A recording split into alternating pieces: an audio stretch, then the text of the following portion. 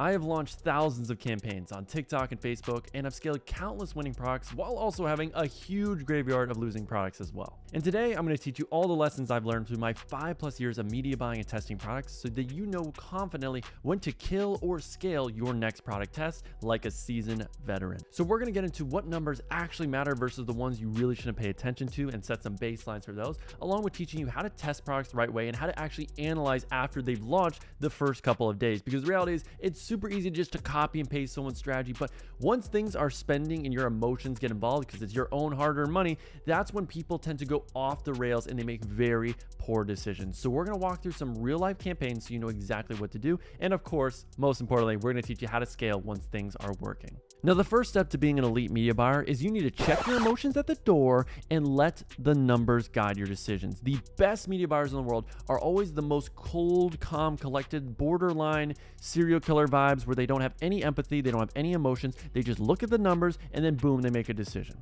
They don't overreact, they don't panic when numbers aren't going their way for a few hours or for a day or so. They just look at the numbers overall, and then that is what will guide their decisions. So let's talk about what numbers you'll actually be using to guide those decisions. Now, for me personally, I believe these are all the numbers you really need to have. You're going to spend money on your ads. You are going to have CPM, which is the cost to show your ad to 1,000 impressions. You will get some clicks. There will be a cost for each one of those clicks. There will be a click-through rate. There will be people that land onto your product page. And then from there, a percentage of those will add to cart, and then a percentage of those will buy. This is really everything you need to know. Now, personally, I like to add 2 custom metrics, which aren't native to either Facebook or TikTok. So when you go into here, and again, every single column section is the exact same way. So you just click on columns, customize columns.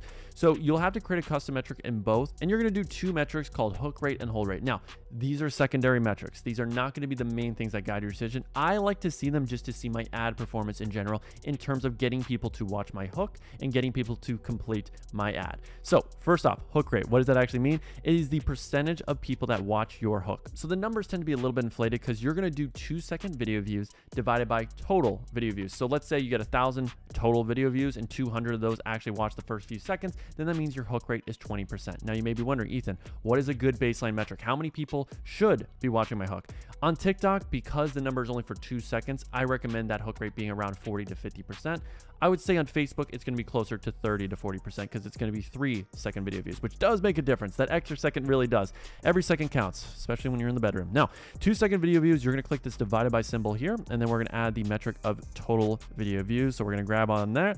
So that's going to be our hook rate. And then from up here, you're going to have to scroll all the way up in your handy dandy column section, and you'll see your custom metrics. Now, the second thing that we're going to do is hold rate, which is going to be set up in a very, very similar way. So we're for format going to do percentage once my crappy Cricket wireless lets me type. And then from here, we're going to do video views at 100%. So people that actually completed the entire ad, and we're going to divide that by 2-second video views on TikTok. And then on Facebook, again, this is going to be 3-second video plays instead of the 2 seconds. So again, they're very interchangeable. They're the exact same metric, to be honest. Then we're going to click on create metric like that. And then we're going to add that as our last column. So confirm, name it whatever you want. For me, I call it eDog or the master KPI list. Totally up to you. Make it cool. Now, one tiny itsy bitsy thing when it comes to Facebook KPIs is I don't do total link clicks. I prefer unique instead, which basically means, let's say you have 25 people click on your website. They're all unique individuals. They're 25 individual people.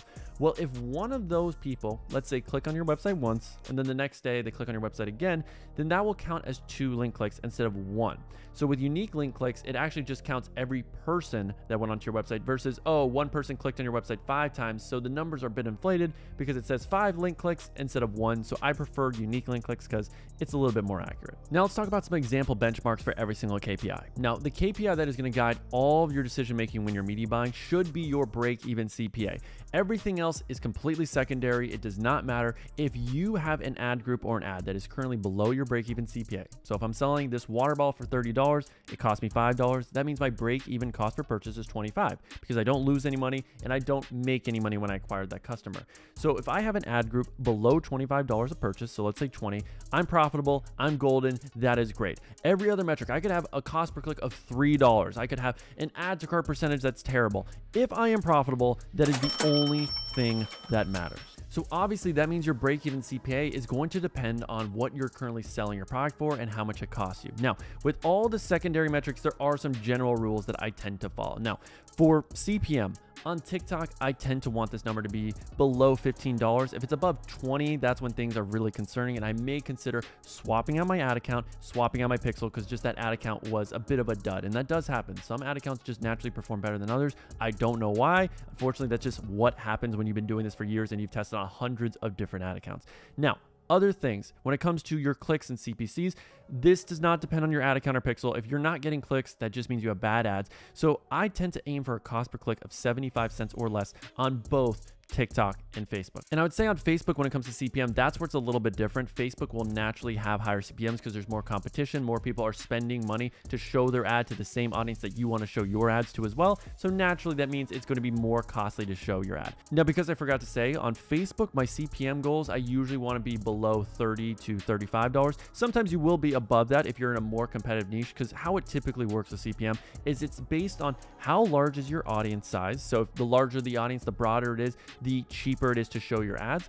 But if a lot of people are competing for that audience, so if you're in skincare, fitness, very high demand niches where there's tons of advertisers spending a lot of money, then you're naturally going to have higher CPMs because you have to bid more to show your ad. Now, when it comes to CTR, on a winning ad, I'm usually at 1.5%. But again, if I'm profitable, my CTR could be at 0.5%. I really do not care as long as I'm profitable, but that's my general guideline. And if you don't know what CTR is, it's basically if you get 100 people that watch your ad and one ends up clicking to your website, that's a 1% CTR. So it's the amount of people that watch your ad at any point. It doesn't mean that they completed the ad, but that actually click to your website out of all the impressions. Now, going to the next metric, landing page views.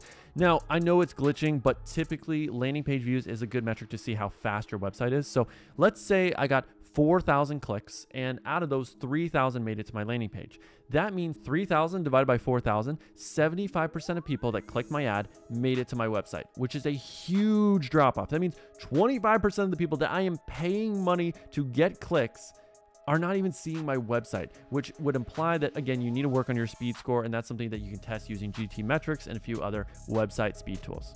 So that's the only reason why I look at that. And then when it comes to add to carts, this is usually going to be a percentage based on, again, your break-even CPA. I tend to really just want to be at around a 5 to 10% add to cart percentage, meaning if I get 100 clicks, I want around 5 to 10 of those to actually add to cart. So if you're in that range, that's pretty solid. And then really final things from here, CPA, where you talked about.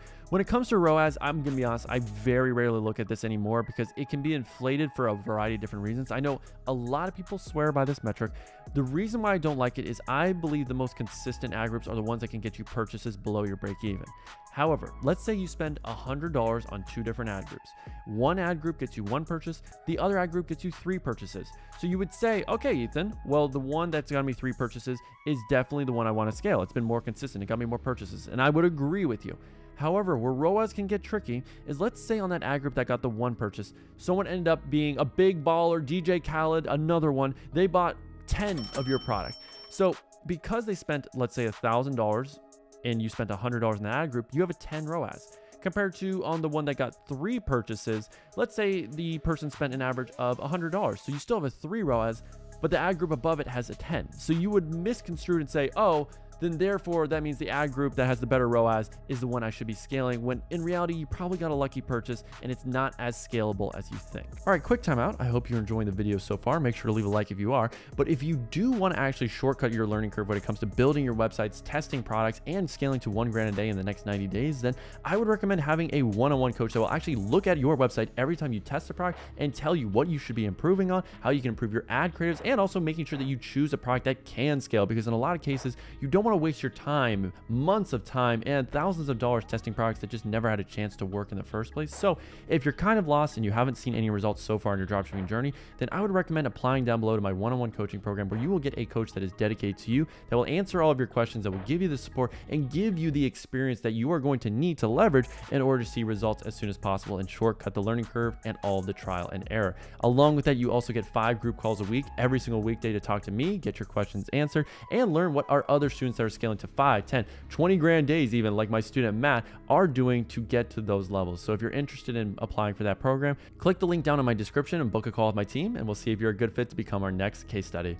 And then finally, hook rate and hold rate. We have great hook rate on this ad. 61% is solid. Anything again above 40%, I would say you are in the green. Hold rate, honestly, hold rate, I'd say 10 to 15% is solid. So 50%, this is kind of an anomaly. I would not ever shoot for this. This is not really that sustainable. I know this is kind of a unicorn ad that I'm showing showing you here, but typically if you're above 10 to 15%, you are cooking with gas. Congratulations, soldier, you have passed the first test. Wow, firm grip, by the way. And you now understand what numbers you need to look at when you're analyzing your campaigns. And the next step from here is, yes, we do need to know how to test a product. And I would say there are tons of different testing methods. Some people will swear by ABO, some will do CBO, Smart Advantage campaigns. There's so many different ways to do it. The reality is, I believe the only thing that you should take away from testing strategies is you need to be testing a variety of creatives to find out which creative actually gets you the most profitable return. The audiences nowadays have become so less important compared to your creatives that I would say it used to be almost a 50-50 level of importance about 5 years ago. Today, I'd say your creatives are 95% of your success. And no matter if you're doing ABO, CBO, that is irrelevant. And honestly, your creatives will carry you despite what testing strategy you use. And a good testing strategy will not carry bad creatives. So that's where you should be putting the majority of your time and focus on the actual creatives that you test. So how should you go about testing a product? And let's say you have 4 unique creatives and let's say 3 variations of each. So I have a how-to ad that has a few variations, a problem solution, 3 reasons why, green screen. Now, how I do it on both platforms is I'm going to have a specific ad group for each style of concept that I'm testing. So let me show you an example campaign real quick. So right here, I was testing a shower head filter and I had 4 different concepts. So I had a problem solution ad, I had a bad water ad, pressure test, and then another version of problem solution. So I had a specific ad group, and in each ad group, I had all the ads pertaining to that specific concept. So all my problem solution ads that were the second script were in this ad group. All the bad water ads were in their own specific ad group. And the reason why I separate them out is so that I can properly see which creative is working the best for me instead of dumping all of them in one ad group, where sure, you could break things down, but I tend to like to isolate things per ad group. And with each ad group, you may be wondering, is there any difference? How did you actually set it up?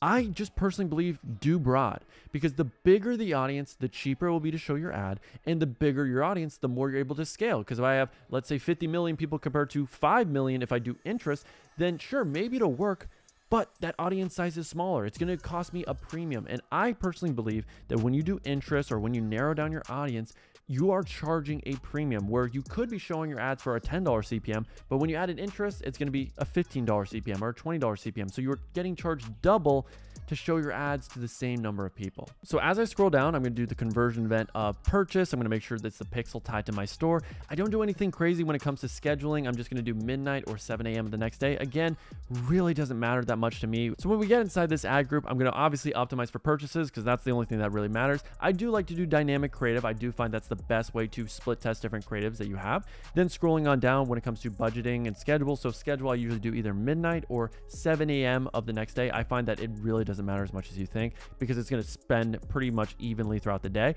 And then when we scroll on down locations, I tend to do the big 4. I know this one says US, but I tend to do US, Canada, Australia, and UK. And based on that, obviously Facebook or TikTok will spend your money, and you can break down which locations are getting more spend.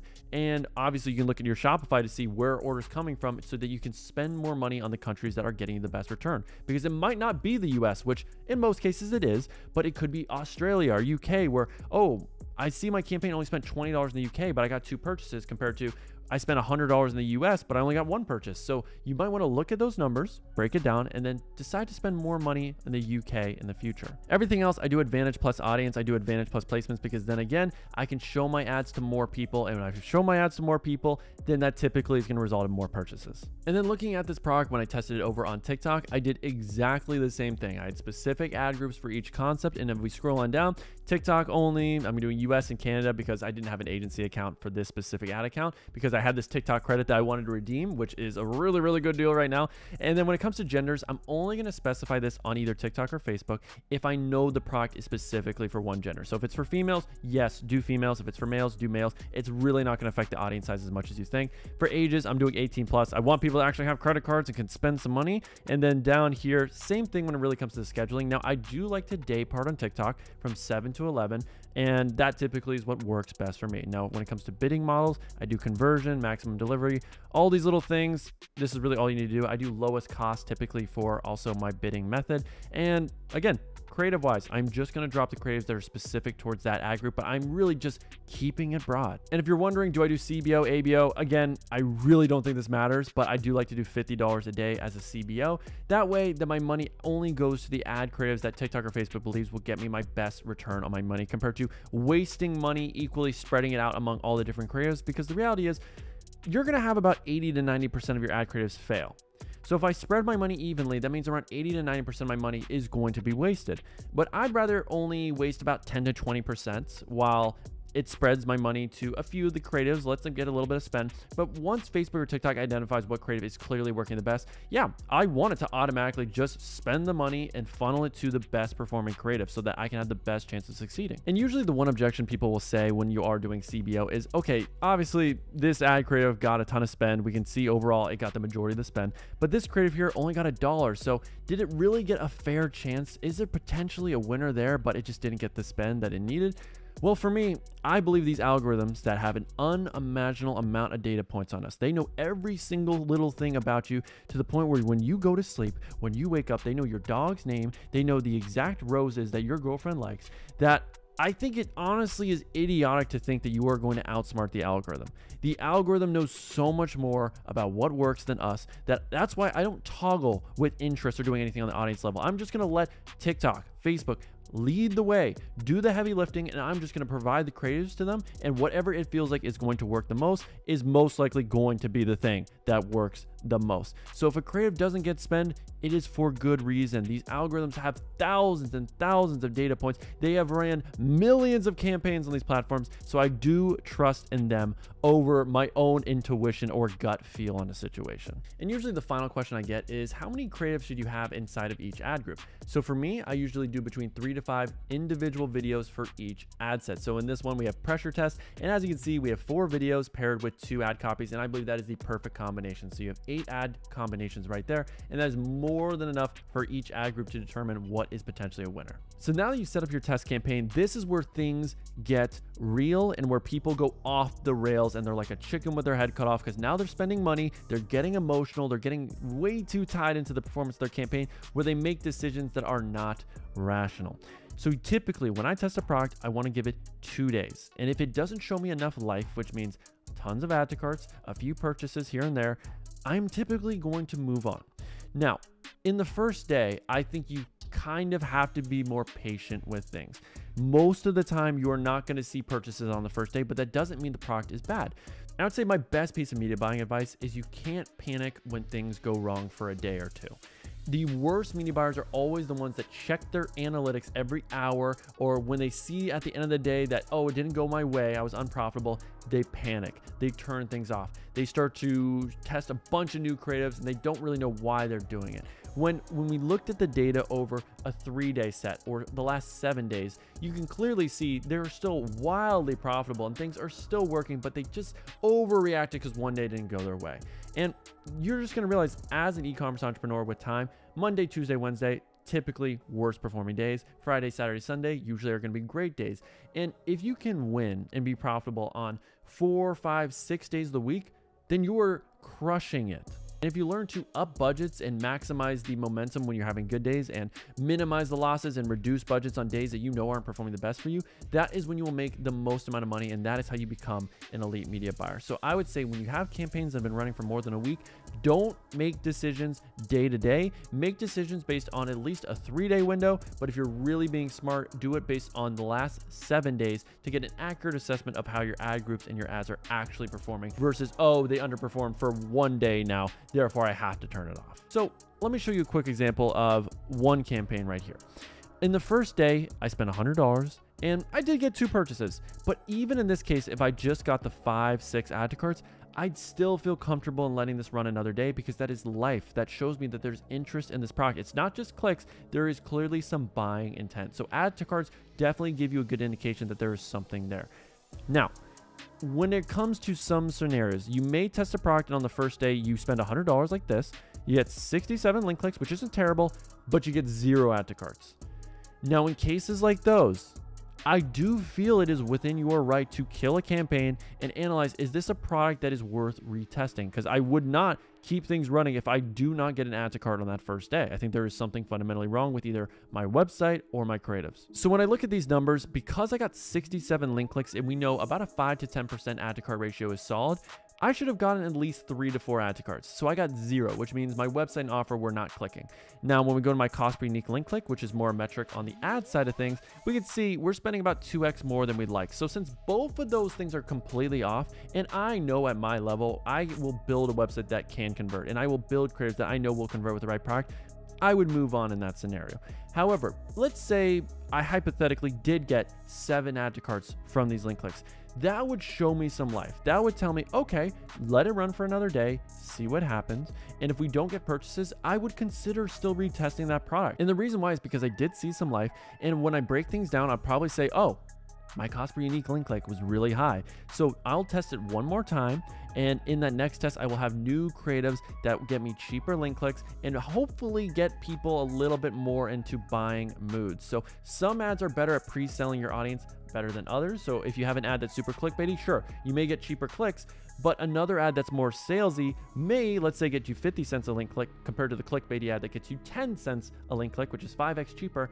But from people that do click that ad that is more clickbaity, they may have a 1% conversion rate on your store compared to an ad that is more salesy that gives you a 10% conversion rate. So at the end of the day, this ad, even though it's getting you more expensive clicks, is getting you higher value clicks that actually get you a better return on your money. So now let's talk about when you cut the fat on your ad groups, because you're most likely going to be testing with multiple ad groups, and out of those, maybe 1 or 2 actually end up performing and getting purchases. So when should you actually kill an ad group? Well, for me personally, that is all dependent on my break even on my product. So if I'm selling this water bottle for $40 and cost me 10, my break even's 30. So I usually will give as much leeway of the break even to each ad group to make a purchase. Meaning if I spend $30 and don't get a purchase, I'm killing that ad group. Now my next rule is if I spend half of my break even, so in this case, $15 without an add to cart, I'm killing it.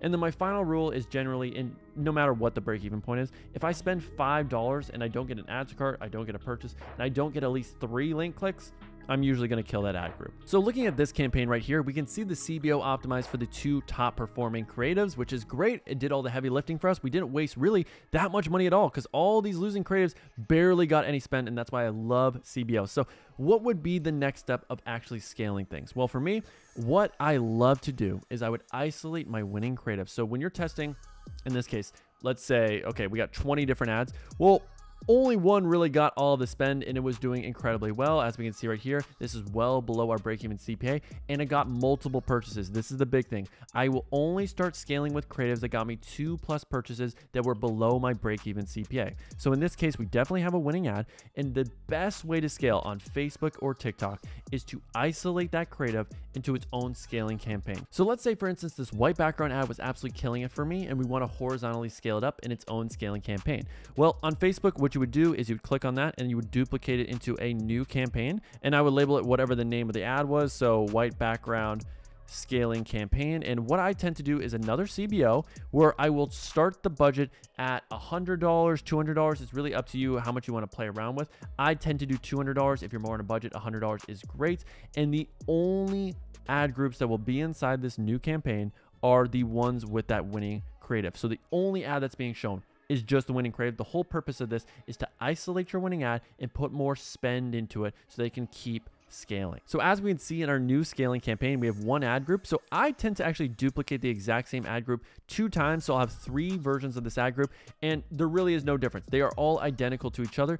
But what will happen is that these creatives will hit different pockets of your audience because your audience is huge. It's millions of people. So how the algorithm works is it will show your ad to a specific pocket of those 50 million people, let's say, in 1 ad group. And then the next ad group, although it is identical, it's going to show to a different pocket of those 5 million. It'll show to a specific few thousand of those. And then the first one will show to a few thousand. The next ad group will show to another group of 1,000. And you'll see which one ends up optimizing the best, even though they're all showing the exact same creative. And when it comes to these scaling campaigns, I am aggressive. It has to be profitable on the first day, or I'm going to turn it off and then I'll just try it again tomorrow. It may not work the first time. It does happen where sometimes you have to do this exact method 2 times, 3 times, but if you get it to work just once, then you are finding a way to consistently spend more money profitably on your store, and you can always bump up the budget. So when you do get this campaign to work, I recommend vertically increasing the budget. So if you're at 100, do budget increases of around 20 to 50%. So I would bump it up from 100 to 150.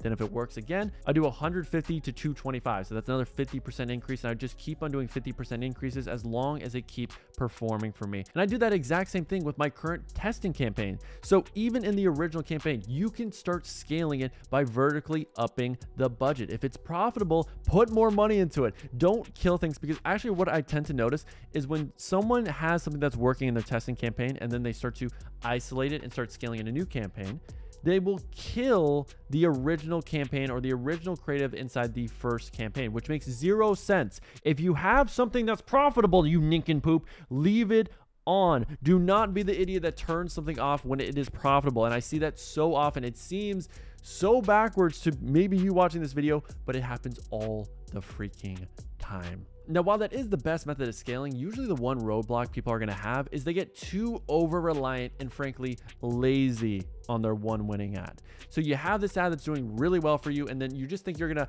just piggyback that to the freaking moon, and you're going to deposit that all the way to the bank, and then you're going to buy your first house just right off of that one winning ad. Now, in some cases, you will have an ad where you can spend $50,000, $100,000, $500,000 on it, and it will still be profitable. Congratulations, you found a unicorn. Most winning ads, usually you can only spend $10,000 to $50,000 on before they fatigue, before the performance starts to dip. So in order to prepare yourself for that, you need to be testing more creatives. So that way you have more winning ads and you're not over-reliant and you put all of your eggs in one basket. Because if you have one winning ad, sure, you could scale to $1,000 a day, but once that ad starts to fatigue, you're back to square one.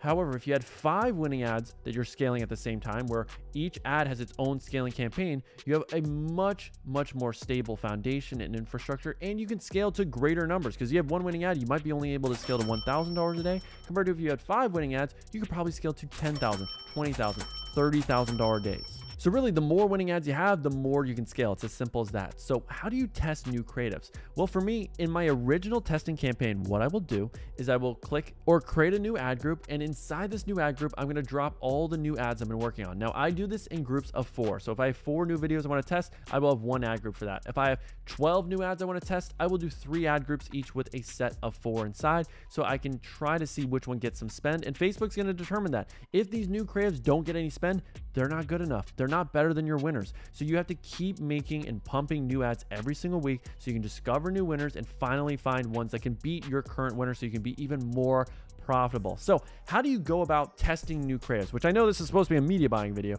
Well, real briefly, what you should do is analyze your winning ad and then think of new hooks that you can do, new second clips that you can do, new things that you can do to the body, whether that's adding a social proof clip, a testimonial clip, or shortening the ad or lengthening the ad. So length is a big part. Changing the music, changing the voiceover, changing the call to action. Those would be the 6 main things that you can do to add new variations, add new ads that you could be testing, and find new winners that can scale even beyond your original winning ad. Now, while that scaling method alone can easily help you scale to 5, 10, 20 grand days like my top students inside of Bullet Ecom, you do need to learn the other ways of scaling in general, because as a media buyer, the best approach is to try everything and see what works. You don't know what works until you try. So I would say the other most popular ways of scaling is, first off, doing bid caps. Now with bid caps, by far the best strategy I've ever learned was from a guy named Jose Torres. This guy has scaled to $1 million months consistently with his clients. And what he does is he will calculate his break-even point on a product. So again, let's say it's $30, and then he will do bids based on double that amount. So if he knows his break-even is 30, he will have a campaign with 10 ad groups, and he will start the first ad group at a $60 bid. The next one will be at 61. Then 62. So he does it in dollar increments. So he'll do $60 through $70, and those will be his first bids. So he actually starts with a higher bid. So that way Facebook will prioritize your bid and your ad over other ads that have a much lower bid that probably won't really get any spend. Each one of the ad groups is going to be identical except for that bid amount. So you're gonna do 60, 61, 62 in that specific case with your break even. Know what your break even is, multiply it by 2, that's your starting bid. It's as simple as that. Now, if you're wondering what should you do on the creative side, every single ad group from $60 to $70 bids will see the same set of ads. There's no difference there. So you're just gonna plug in your winning ad. So if you have one winning ad, okay, that means one ad will be shown in each ad group. If you have 3, put in all 3. I tend to not go above 5 in that specific scenario. So same pretty much rules as the testing campaign. So if we go here, manual sales campaign, you're gonna choose your objective event. So from here, we're not gonna do catalog, we're just gonna do CBO, probably around, in this case, once we're getting bids, I would recommend you can do a CBO of around 250. You can also do ABO. I have no problem with doing ABO and then setting a budget of $20 per bid. So you'll have 10 ad groups, $20 for each one, so $200 a day. So then from here, we're gonna choose our pixel, do purchase event, and then of course, we're gonna do our bid of $60, and we'll click on next. From there, obviously, we're going to choose the creatives that we want to test. So we'll just set this up as an example, and I'll show you the duplication process. Okay, so we got our call to action of shop now. So this is just a dummy campaign that I'm going to turn off. So let's click publish, and then from there, we're going to duplicate this ad group. So we got our winning ad in there, hypothetically. And if we go back to our ad sets, we are going to check this ad group. We are going to duplicate it 9 times into the original campaign, just like that. And you can choose in your columns to have the total bid amount, so that way it's easier to adjust each one. So I'll just show you real quick what I mean by that. So we're going to go down here. We're going to go to customize our columns. In fact, we don't even have to customize the columns. So now that we have our 9 copies, from here, we're just going to edit each one, and then we're going to adjust the bid amount for our cost caps. So we'll do 61 here. Next one, we do 62. And once you figure out which bid is working the best for you, let's say in this case, it's $62. What you can do is do the exact same process where you know, all right, this is a winning audience creative combination. Let's isolate it, put it into its own scaling campaign of just $62. And we might have 3, 4, 5 different ad groups that are exactly the same with that bid. Now, where Jose likes to go a little kind of crazy with it is he will do 10-cent increments. So once he finds what bid works, so let's say again $62, the next step is he will create an all new campaign with just bids of $62, $62.10, $62.20. So in 10-cent increments, it'll find out what bid to the cent amount ends up being the right one for him. And again, if you want to go a layer deeper, this is like Inception, not gonna lie, you could do, all right, $62.10 is the winning bid. All right, let's do $62.11, $62.12, $62.13 in a new campaign from there. And you are really getting into the weeds, but that is how you can discover new bids and new audiences that you can scale as well, and do the exact same process of isolating it and then vertically scaling it up. And I would say the final way you can scale once you've identified some winning creatives is to do sales and do an Advantage Plus shopping campaign. So from here, obviously Facebook controls all the targeting. You just throw in the winning creatives and let Facebook do its thing. So you can easily scale up one of these campaigns to $1,000, $2,000 by vertically scaling it up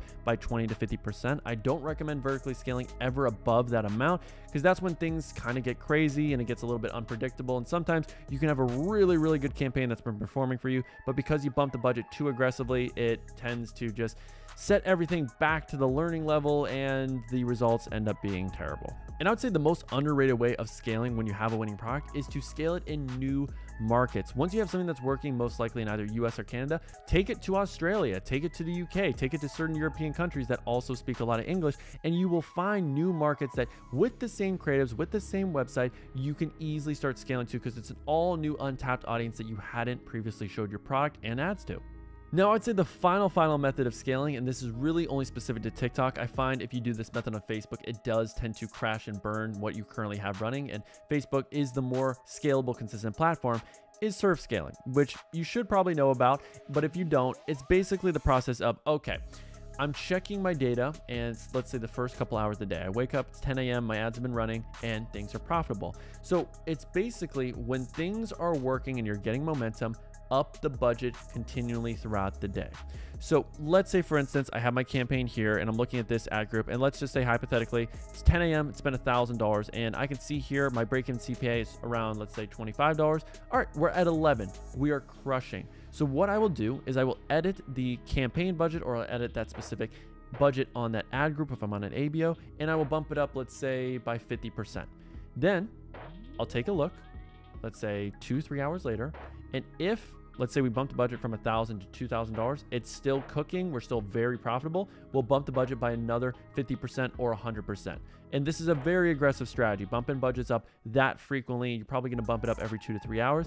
And you're just riding the wave, riding the momentum. So you may go from $1,000 a day when you first started to now you end the day at $8,000. And what you typically will do is at the end of that day, once it's around midnight, you'll reset it back to $1,000 a day, and you'll do that same process again. So if you want a visual example of what that would look like, let's say this was the campaign in question. So as you can see, daily budget's $50. So if it was cooking and doing really well, I may bump it up to $100. And at that point, throughout the day, let's say it's halfway through the day, it's not going to have spent that full $100. I'll probably have spent around 40 to 50. But if I notice, hey, I'm cooking, I'm profitable, I got multiple ad groups that are making purchases, then let's bump up that budget again from $100 a few hours later. Now we're going to bump it up to $200. So this is where you would edit if it's a CBO.